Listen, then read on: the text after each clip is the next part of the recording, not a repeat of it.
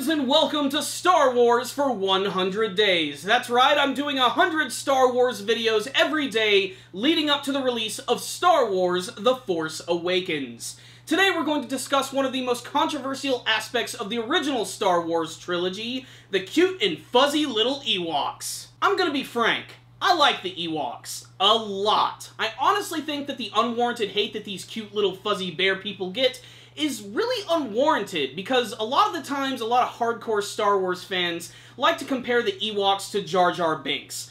I really don't think they're on that level whatsoever, and honestly, before the advent of the internet and the invention of Jar Jar Binks, I really don't think that many people had a problem with the Ewoks. They were very popular and enduring characters. They went on to have a spin-off cartoon, they had 2 TV movies, which I highly recommend if you're fans of the Star Wars universe and you just want to see more of that. They're known as Ewoks, the Caravan of Courage, and Ewoks, the Battle for Endor. You can actually find those on DVD, and they're honestly really nice kids films. Maybe not so much for the adults, but they're certainly good for the kids at heart. But like I said, I think after Jar Jar Binks and the advent of the internet, I think that's when fans of the Star Wars series started to become more vocal about things they didn't really care for, and a lot of people decided to jump on that bandwagon.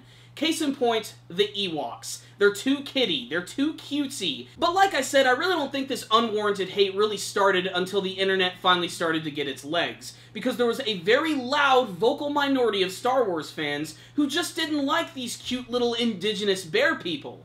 And a lot of that has to do with the fact that the Ewoks themselves very much clash with the sci-fi storytellings of Star Wars. But honestly, I really do believe that they enrich the universe. They really encapsulate why Star Wars is so amazing. It's a perfect mixture of fantasy and sci-fi and real-world elements. Not only that, but their home world is exactly what I think of when I think of Return of the Jedi. I always picture the planet of Endor, which is a very great juxtaposition to the original 2 films in the series, where the first one mostly takes place on a desert, and the second one mostly takes place in the sky or on planet Hoth, which is covered in ice. The fact that it's actually set in a forest actually allows a lot of people to sort of become more comfortable with it, and in many senses, that also sort of destroys a little bit of the whimsy. That is until you actually see the Ewoks themselves, which I believe really evoke a lot of personality, in particular the poster child for the Ewoks themselves, Wicket. Wicket is without a doubt, I think, the most adorable Star Wars character in the entire series, and unlike Jar Jar, they made a really smart decision so that the Ewoks would have their very own native language, and because of that, we never actually hear them speak.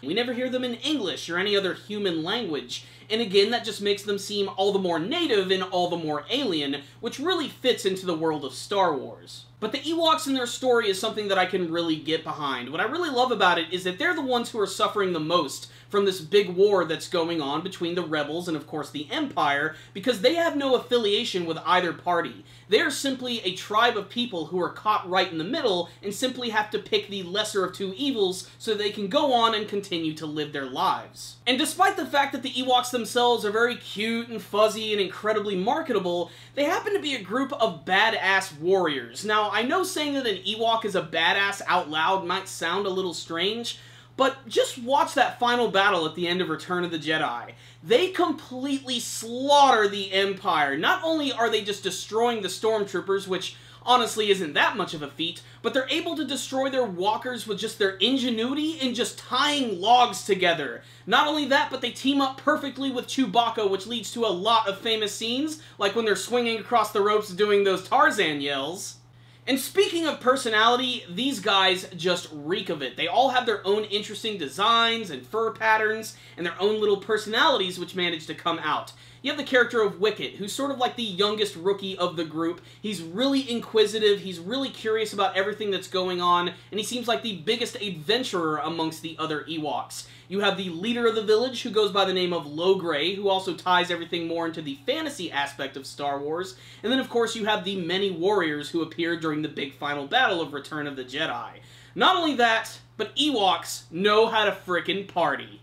After destroying the Empire and ripping the heads off of Stormtroopers and literally playing them like drums, what do? They end up turning Planet Endor into the biggest rave in the galaxy. The Ewoks themselves also happen to be pretty smart, despite the fact that they use very simple tools, and especially where they live, but they're able to make use of laser blasters, and there's even this one scene where one actually steals one of the speeder bikes, and he manages to use it pretty well, despite the fact that his little furry feet can pretty much barely touch the pedals. Oddly enough, the Ewoks themselves are like the most grounded part of the entire Star Wars universe. Like I said, they're not with the Empire, they're not with the Rebels. They use old school technology, if you even want to call it that. They go on fantasy-styled adventures. They almost seem like they're completely out of place and belong in something like, say, Lord of the Rings, but they are actually in the Star Wars universe, and they're in the Penyu Ultimate Battle of the original trilogy, which is why I love the frickin' Ewoks. Another little fun fact about the Ewoks is that in the original film, Return of the Jedi, no one throughout the entire movie, and I mean no one, even says the word Ewok once. You never hear them say it. This is a testament to the marketing of Star Wars, because they sold action figures and dolls, and they had the Ewoks movies. If it wasn't for those, you'd never know what these guys were called in the first place. You would just assume it's a planet of cute little bear people with spears. So at the end of the day, I think that Ewoks get a lot of unwarranted hate. I think they're really enduring characters and one of my favorite elements from Return of the Jedi, and I will always have fond memories of the little Ewoks and the adventures that they went on. Like I said, if you want to learn a little bit more about Ewoks, you can look this stuff up online, you can see them in the expanded universe, and I'd also highly recommend checking out the TV movies, Ewoks the Caravan of Courage, and Ewoks the Battle for Endor. Like I've said earlier, they are meant more for a younger audience, but honestly I think adults can get a lot out of them, especially if you're just a big fan of the lore of the Star Wars universe. And what's also interesting about these movies is that they actually take place between episodes 5 and 6, so they're actually smack dab right in the middle of the original Star Wars trilogy. Not only that, but you get to see some other human characters who exist in the universe in those movies, as well as some other characters who end up appearing and have affiliations with those in the Star Wars The Clone Wars series. So honestly, it's really worth checking out. And if you're just feeling like having a good stupid time, watch the Ewoks cartoon. Again, that is definitely meant for children, but I watched it all the time as a kid as reruns were on Sci-Fi Channel all the freaking time. And anything that involves Star Wars, I was just gonna eat it right up. But the little Ewoks, I love those guys.